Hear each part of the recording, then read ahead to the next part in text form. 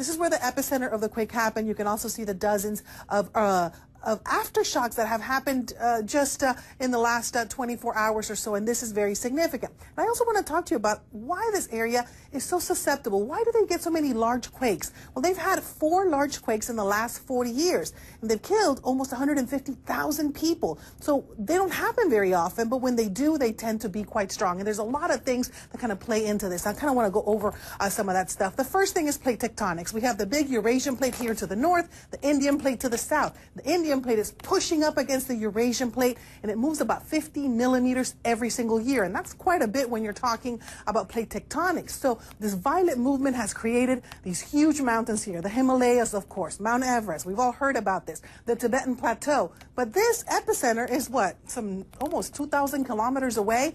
Why all the way over here? Well, you still have some of the effects of that in here, but you also have a large fault line that moves through this area, and that has been the main culprit in this region. This is only about maybe 50 kilometers away from that deadly 2008 quake happened that killed almost 100,000 people, remember? People are still reeling from that. Well, the fault line that goes through here is the one mainly responsible for these large quakes. You have the Sichuan Basin, very flat terrain here, and then all of a sudden very jagged peaks that move up. That's why we had so many landslides when this quake actually happened, and you can see the difference right over here, right along that fault line. That's where we had this very large earthquake.